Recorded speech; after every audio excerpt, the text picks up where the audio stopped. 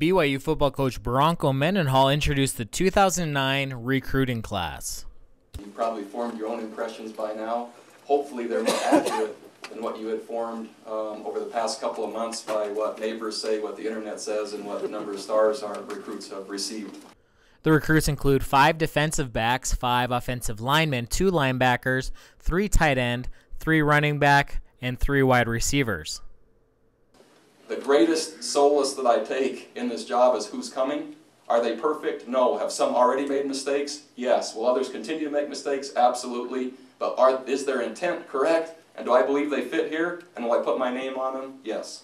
So as you look at them, the great thing about visiting these kids in their homes, the houses are different in terms of size and shape, the states are different, the locations are different, but inside, similar goals, similar values, similar beliefs, and similar determination to help our program. Most, when offered, not all, most when offered said it's always been my dream to come to BYU. Of the recruits officially committed to attend BYU include 18 high school seniors and 3 junior college transfers. Among those high school seniors, 4 of them are ranked nationally in their respective position, including tight end Richard Wilson, center Terry Aledo, safety Craig Bills, and linebacker Kyle Van Noy.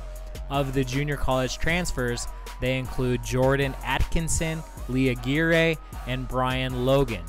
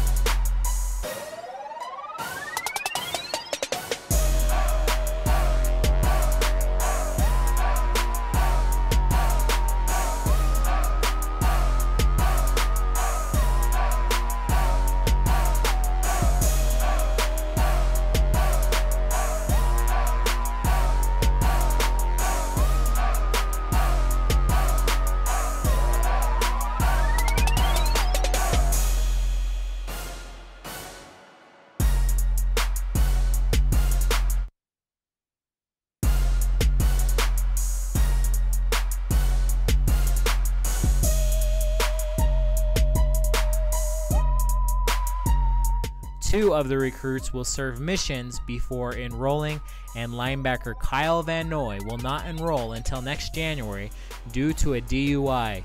Coach Mendenhall says he will stay in the program. He committed to me and I committed to him quite a while ago, even though it wasn't made public until recently. I believe he needs BYU. I'm not going anywhere, and the institution didn't ask me to delay his enrollment.